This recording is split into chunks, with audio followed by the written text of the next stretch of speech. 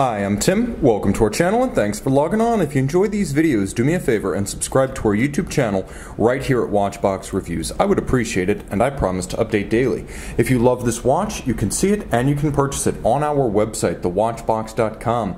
And today we are discussing a lovely 2016 debutante and one of the best car watch co-branding efforts ever by anyone. This is the Zenith El Primero Range Rover, 42mm in ceramized blackened aluminum. It's a remarkably scratch-resistant minimalist tribute to both the great off-road brand and Zenith's long-running El Primero Chronograph series, as the original Zenith El Primero and Range Rover prototypes actually debuted in the same year, 1969.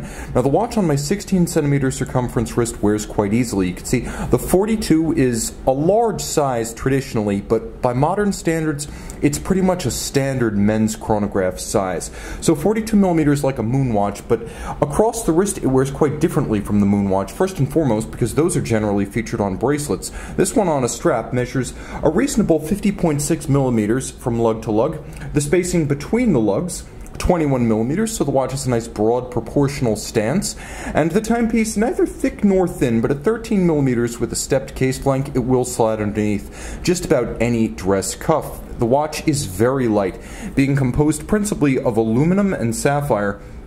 It sits easily even on a smaller wrist. I would recommend it for a wrist as small as 14.5cm circumference. Now let's get a little bit closer and take advantage of the details. You can see gorgeous bridge of wear leather, perforated. You can see it has a tan coloration and a granular surfacing. It's on a rubber base, so you actually can count on this strap to wear long term, as the oils, the moistures, the sweat and grit of the wrist largely will be spared the leather strap, so this leather strap should last a very long time, provided you don't try to swim with it. Now the deployant clasp, as you can see, is a twin trigger deployant, a double deployant in fact, and you can see there are internal ceramic spring-loaded pin snaps to maintain the tolerances of this clasp long term. It's insurance against accidental droppage while donning or removing at bedside. It's also a double fold, which I find is a little bit friendlier to a small wrist and less likely to pinch. Plus the twin trigger system ensures that it will never deploy accidentally.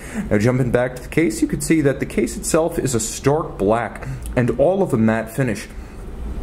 You have a zirconium oxide coating over an aluminum core, which means that it's very light, yes, but it combines the best features of ceramic, namely scratch resistance, with the best features of metal, namely fracture and shatter resistance. The timepiece features a dramatic box section sapphire. Flat sapphire is the cheapest, domed are the next, and then the most expensive are box section, and that's what Zenith has fit here.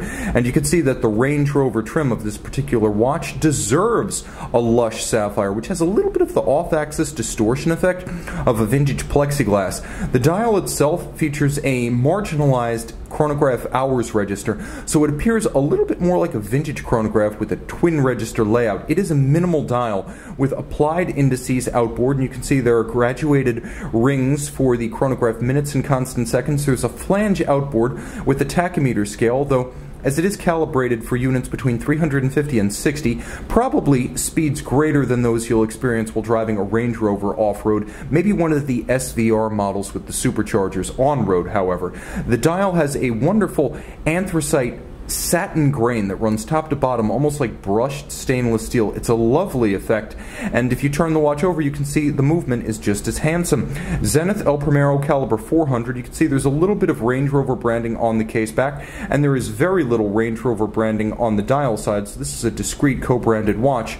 But the standout is the Range Rover blazon Zenith El Primero. So you can see Range Rover on the rotor, Range Rover on the case, all of this 100 meters water resistant, 31 joules automatic winding that balances beating away at 36,000 vibrations per hour, 5 hertz or 10 beats per second.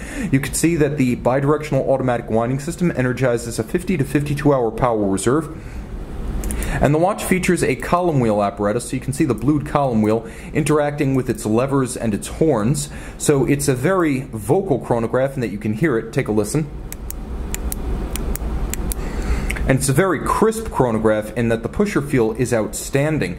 The watch does feature a quick set function, however it does not feature stop seconds. That's standard El Primero, and of course it has that weird quirky setting system whereby you actually set the hands in the intermediate position rather than setting the date, and then if you pull the crown out all the way, now you activate the quick set for the date. It's a wonderful old watch in the sense that it has the heart and soul of 1969 with the El Primero caliber, and it perhaps pays tribute to a kinder, gentler, and less adorned era of the Range Rover when they were just a bit spare, with synthetic interiors, 2 doors, big blocky tires, and of course manual transmissions. So this is a watch of the modern era, but I sense that the spirit of vintage Range Rovers is what animates this particular example.